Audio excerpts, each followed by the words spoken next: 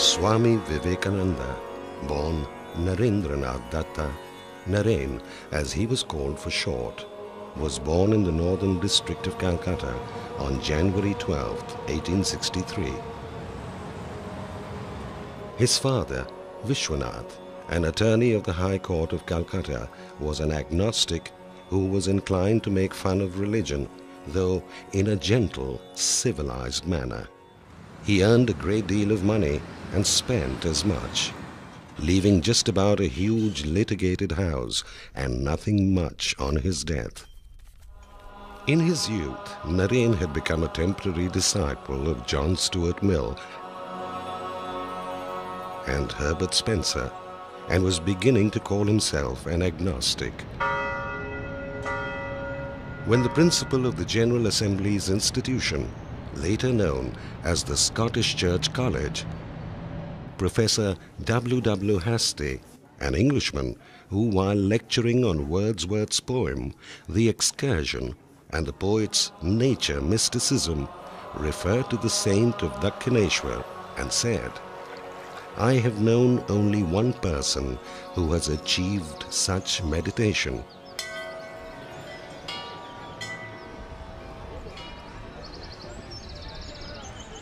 And that is Ramakrishna of Dakshineshwar." You'll understand better if you visit this saint. Among the students who heard Professor Hastie, it was Naren who made the trip, and the rest is history.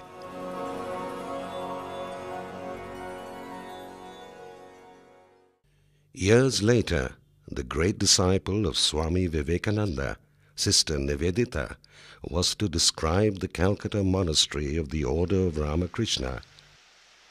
It was among the lawns and trees of the Ganges side that I came to know in a personal sense the leader to whose work my life was already given. At the time of landing in India, the ground and building had just been purchased at Belur, which were afterwards to be transformed into the Calcutta monastery. A mile or so further up the eastern bank could be seen the towers and trees of Dakshineshwar, that temple garden in which the Swami and his brothers had once been boys at the feet of Ramakrishna Paramahansa. To our cottage here then came the Swami daily, at sunrise, alone or accompanied by some of his brothers. And here, under the trees, long after our early breakfast was ended, we might still be found seated, listening to that inexhaustible flow of interpretation, in which he would reveal to us some of the deepest secrets of the Indian world.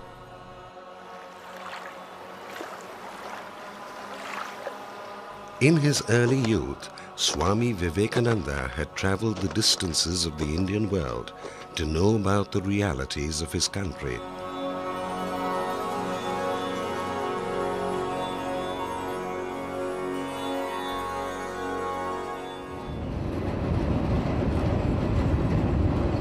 And understanding the wealth of the experience required meditation. So, at the end of one such journey, as Parivrajika, he swam from the southernmost tip of India to the unnamed rock, to sit there and meditate on God, the duties of a sannyasin, and on India and her problems. That rock today is known as Vivekananda Rock.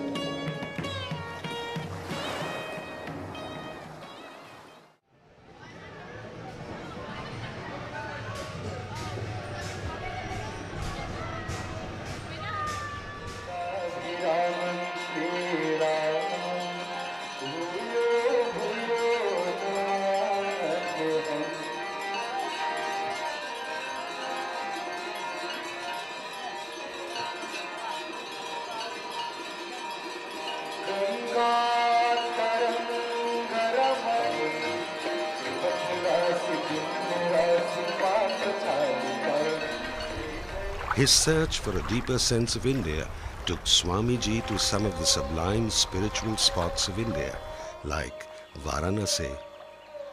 There, Kitty Mohan Sen had heard the Swami singing a song of Rabindranath Tagore, his great contemporary.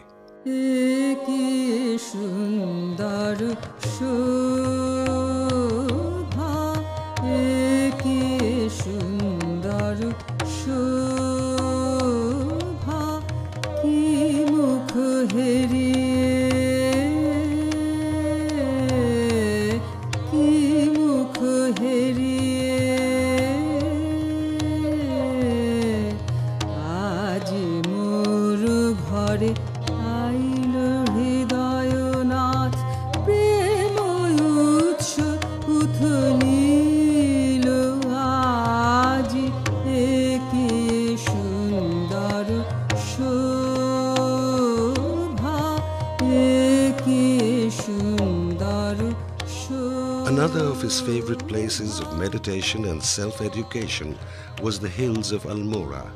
He later, as an itinerant monk, had also taken Sister Nivedita to speak his mind on the power and glory of the Upanishad and Vedanta.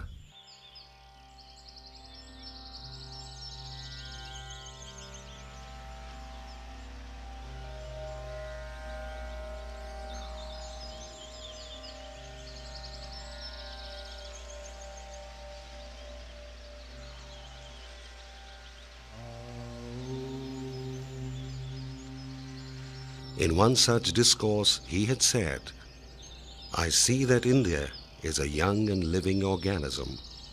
Europe also is young and living. In India, we have social communism and the light of Advaita. This is spiritual individualism. In Europe, you are socially individualistic, which is spiritual communism. What? Rise at the expense of another? I didn't come to earth for that. Now we must help the Indian experiment as it is." This is where Nivedita stayed whenever in Almora. She had heard her master thinking aloud on the unities of religions and cultures, the affinities of the East and West, the inner joining of man and nature, the mystery of man's soul, and the unknowable cosmos.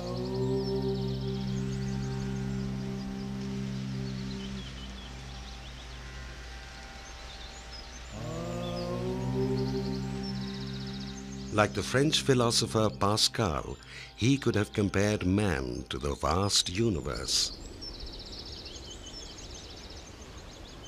What is man? No more than a reed compared to the universe. But the universe does not know itself and cannot know itself without me. Swamiji, during one such conversation with Sister Nivedita in Kashmir, ruefully said, "It will need another Vivekananda to understand what this Vivekananda was." This Vivekananda, the world now realizes, was a lonely man traveling in the mysterious universe in search of one single and simple thing: truth. The truth about man. The truth about man's relation to God.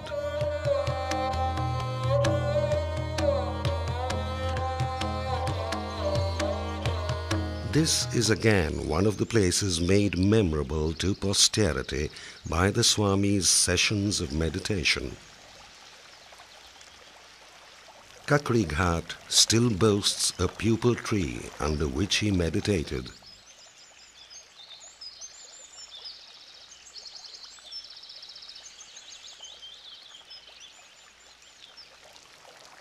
By the flowing stream, he sat on one of these rocks a great number of times, meditating, planning, arguing with himself and wondering how to make use of his monkhood for the betterment of India.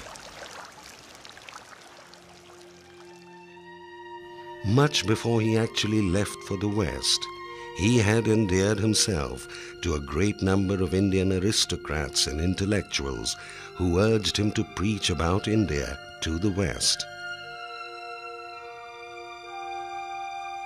The opportunity arrived on the fateful day of September 11, 1893, when he stood before the world, as it were, at the Parliament of Religions in Chicago.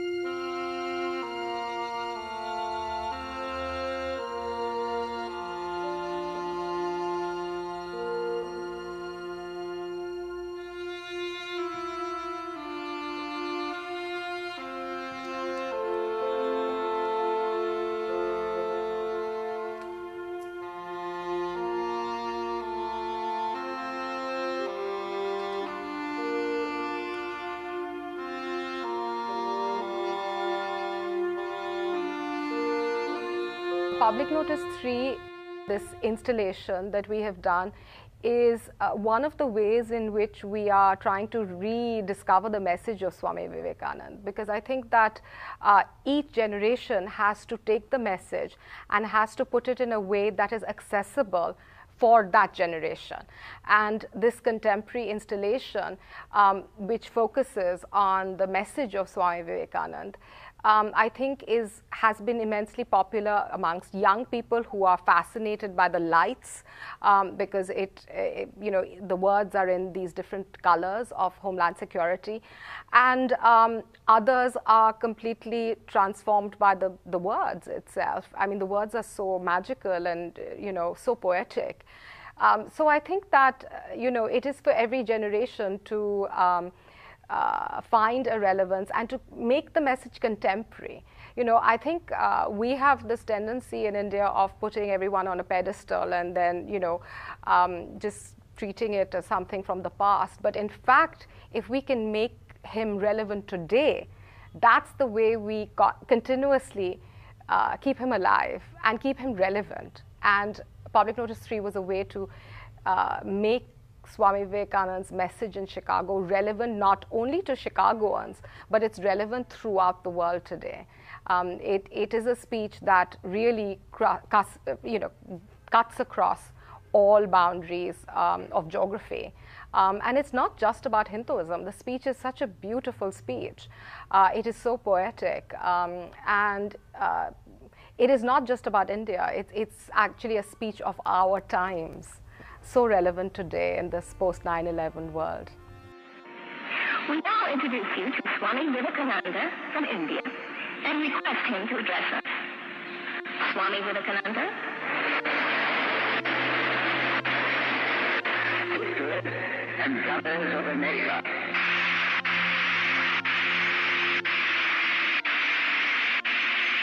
It fills my heart with joy unspeakable to rise in response to the warm and cordial welcome which you have given us. I thank you in the name of the most ancient order of monks in the world. I thank you in the name of the mother of religions. And I thank you in the name of the millions and millions of Hindu people of all classes and sects. My thanks also to some of the speakers on this platform who, referring to the delegates from the Orient, have told you that these men from far-off nations may well claim the honor of bearing to different lands the idea of toleration. We have to do our job to ensure that different generations know about Swamiji.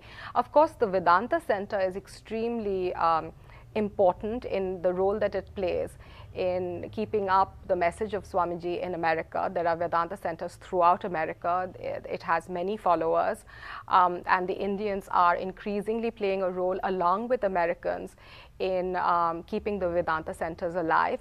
The other institution I think that is also playing a great role is the World Parliament of Religions itself. They still exist. They still host world parliaments. And while we have had Public Notice 3 at the Art Institute, we've worked with them. They have brought interreligious groups and their trustees and many of their patrons over to the Art Institute to talk about Swamiji on a regular basis. So all of the institutions do their bit to make sure that people do not forget Swamiji's message. And I think it is for all of us and the government of India and the citizens, the Indian Americans particularly, need to play a role to ensure that the Swamiji is not forgotten in America. I think every generation has to rediscover him. I am proud to belong to a religion which has taught the world both tolerance and universal acceptance. We believe not only in universal toleration, but we accept all religions as true. I am proud to belong to a nation which has sheltered the persecuted and the refugees of all religions and all nations of the earth. I am proud to tell you that we have gathered in our bosom the purest remnant of the Israelites who came to southern India and took refuge with us in the very year in which their holy temple was shattered to pieces by Roman tyranny. I am proud to belong to the religion which has sheltered and is still fostering the remnant of the grand Zoroastrian nation. I report to you, brethren, a few lines from a hymn which I remember to have repeated from my earliest boyhood, which is every day repeated by millions of human beings.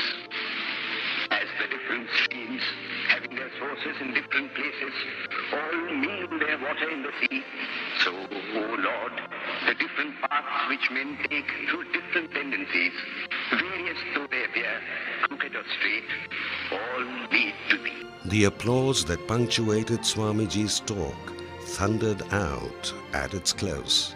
The people had recognized their hero and had taken him to the hearts. Thenceforward, he was the star of the Parliament.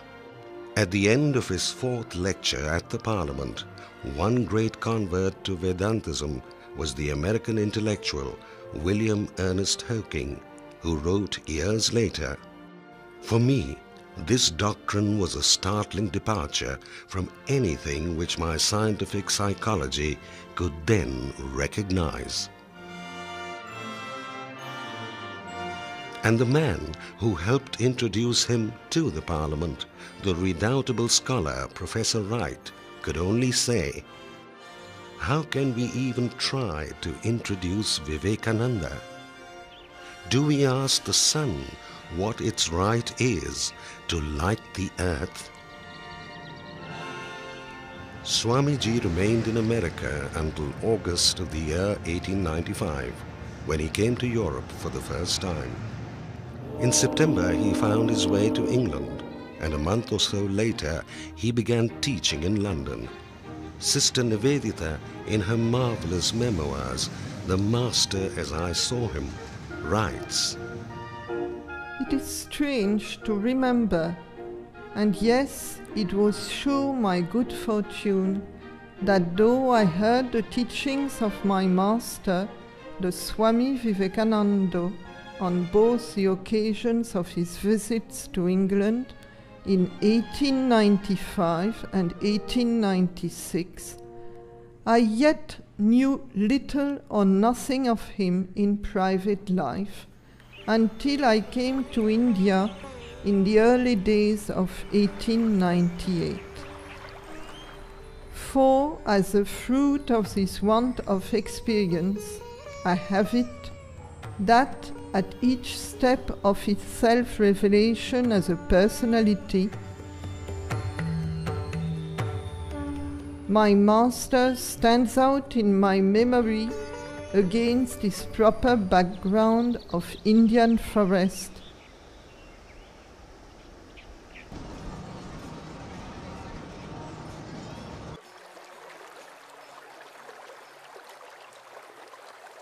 city and highway, and Eastern teacher in an Eastern world. Like a host of other Western disciples, Nivedita too realized that Swamiji had every right to proclaim with authority from the Gita.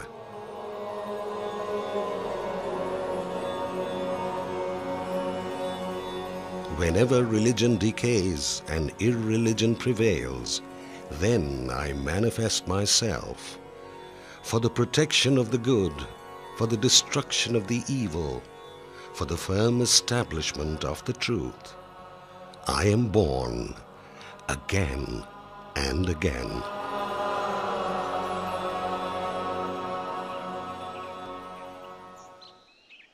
It was to establish this truth to the heart of the millions that Swamiji and his brotherhood later developed the Ramakrishna Mission Ashram at Belur. Sheer preaching or learning was not enough. The mission proposed all good thoughts must be translated into action. Well, whenever we say human resource development, it is simply a Vedantic concept. And this is what Swami Vivekananda told before us. He said that education is the manifestation of the perfection already in man. Practically from the same standpoint, he also said, religion is the manifestation of the divinity already in man. So the resource is already within. We have to be aware of it. We must be equipped with those skills and those ideas by which we can manifest and make the best use of the resources. One of the most impressive forms of teaching practiced by the Swami was silence. In other words, by sheer presence. Having founded the ashram, Swamiji did not have much long to live. He had formed a body of greatly talented servants of India and in the process suffered great bouts of health break.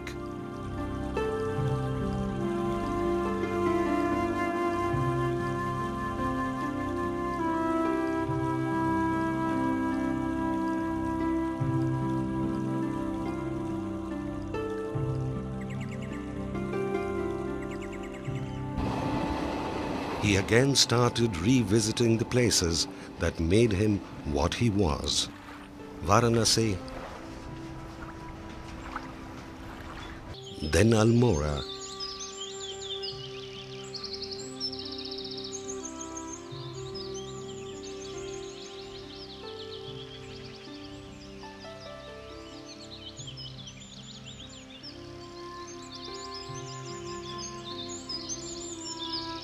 Darjeeling,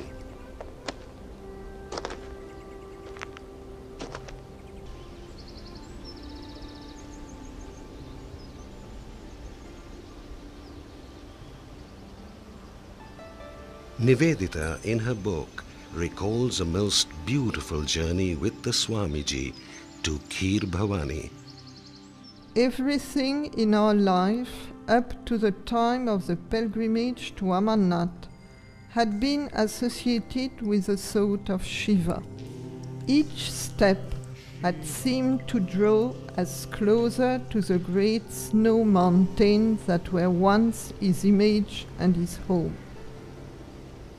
The young moon resting at nightfall above the glacier cleft and the tossing pines had suggested irresistibly the brow of the great God, above all, that world of meditation on whose outskirts we dwelt, had him at his heart and center, rapt and silent, above all qualities and beyond the reach of thought.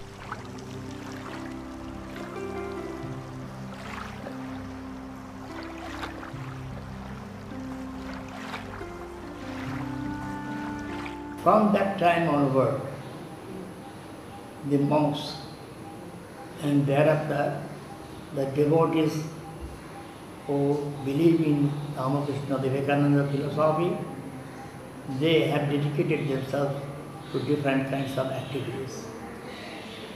Today, you will find 172 centers all over the world. And in India, there are 130 centers, both mott and mission. They are engaged mostly in educational activities and also medical services, and special attention has already been given to the tribals and marginals.